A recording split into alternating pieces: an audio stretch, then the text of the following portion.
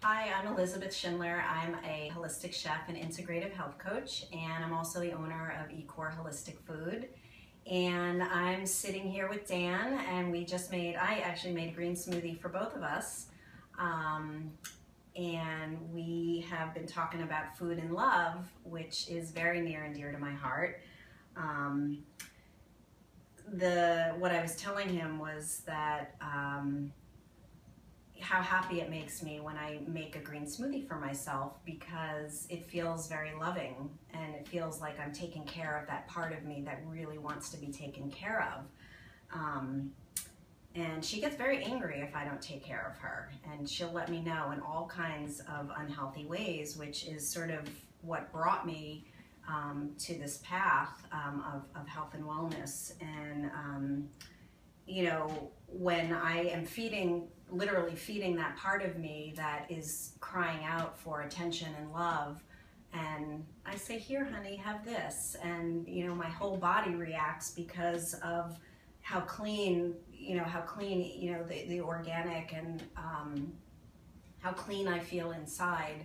And then how I can then bring that into my relationships and love you, right? Because, we hear all the time, like, I can't love you until I can love me, which sounds kind of trite, and oh yeah, well, everybody knows that's true, but actually applying it and embracing that, has been a journey that I didn't start on, for sure. I lost my mom when I was 12, and she used to give cooking classes in our house. And we were not drinking green smoothies. We were doing Julia Child style, and, we were eating, veal paillard and, a lot of really heavy, heavy foods, but that's where the connection, that emotional connection, that I learned to have with other people really was learned through food. And then later on, I talk about how that little girl comes out in unhealthy ways. It was really a bowl of mashed potatoes that brought me down. The craving of sugar, and that craving of carbs that was creating that terrible cycle that was really make me hating myself.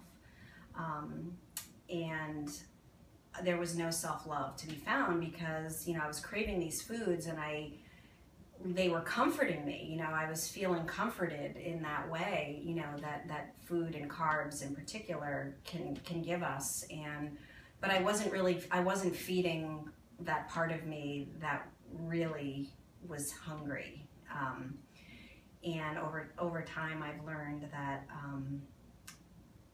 that is such a crucial place to be in relationship with, if I'm going to be able to love deeply and without fear, or without not expectation, but without, to love unconditionally is what I strive for, but it's not, I can never do it perfectly.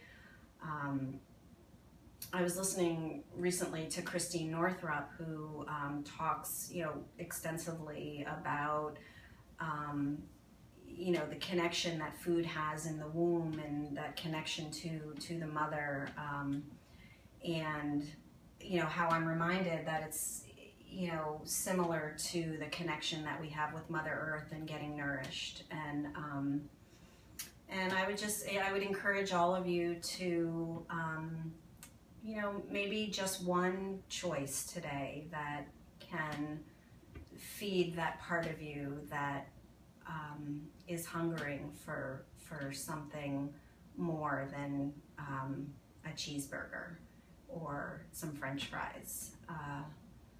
And one of the biggest tools, actually, that I have learned to do that is to connect with people that love me, because they reflect that love back to me, and they remind me of that that essence that I am love, and I forget sometimes. So having people in my circle that can reflect back actually is really crucial for me. And yeah, and it seems crucial for everyone that I talk to.